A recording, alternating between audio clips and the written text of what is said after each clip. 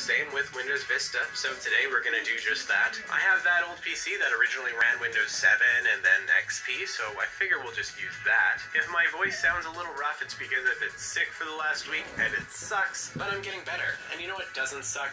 Today's sponsor, Hostinger. Hostinger is an extremely fast, reliable web hosting service that complements its very fast speeds with a very affordable price tag. Are you looking to build a website? Maybe you have a personal business. Maybe you just want to try for fun. I've taken a fair few web dev courses myself at this point, and I can honestly say I really enjoy doing this type of thing, and I'd encourage you to give it a shot too. HTML, CSS, it's easy enough to pick up, and it can be a lot of fun. And if that's something you're into, or maybe you just need website hosting for professional reasons, Hostinger is the way to do it. Hostinger is a very easy to use service when it comes to web hosting. I even made a site just for fun, 91tech.ca. You can check it out, it's live. There's nothing really there yet, but I slapped it all together with Hostinger and imported it in about 5 minutes. It was super duper easy to get it up and running. If you use the top link in the description as well as coupon code 91tech, you can get up to 91% off yearly web hosting plans. That's a pretty killer deal for a pretty killer service. Hostinger is fast, reliable, and most importantly, affordable. Again, top link in the description and coupon code 91tech to get up to 91% off. Big thanks to Hostinger for sponsoring this video. Just a heads up that this video gets kind of long, so if you want to skip ahead, there are timestamps in the description below. So if you remember from my last video, we had quite a few problems. Driver issues, install issues, it was a process. But ultimately we did get XP up and running, and in a separate video I even tried quite a few games on it, and was surprisingly successful. All in all, I think it was a fun time, so today we're going to try to do the same thing with Windows Vista. Nothing could possibly go wrong, right? How foolish I was at the start of this video, but I'll come back to that.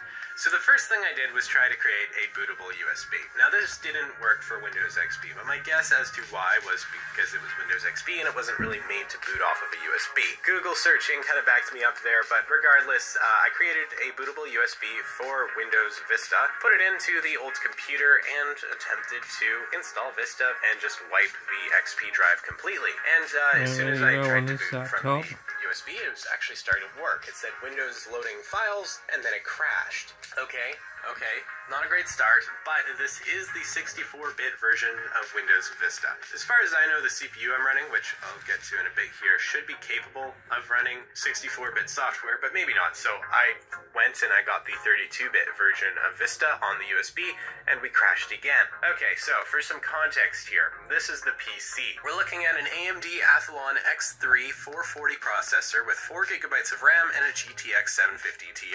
Those are the main specs anyway. It did the job with XP, and honestly, it should easily do the job with Windows Vista as well. So, not all is lost. We're going to try using a DVD. So, I made a Windows Vista boot DVD.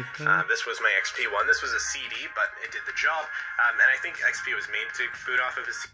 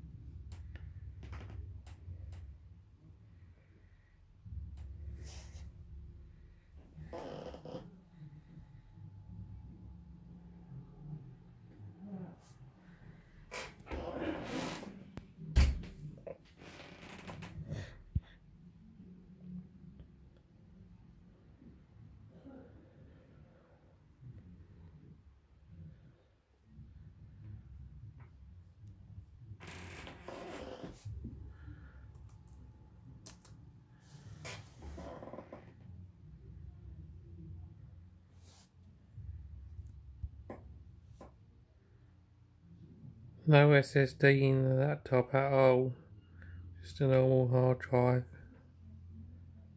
Got more RAM coming for it too. Gonna update to 4GB.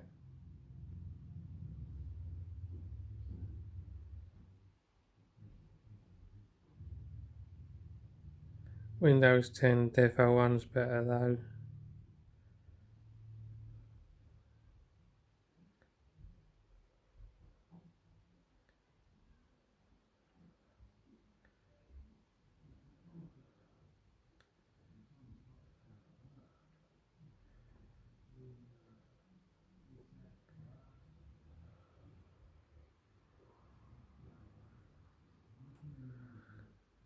And the apps are much more up to date.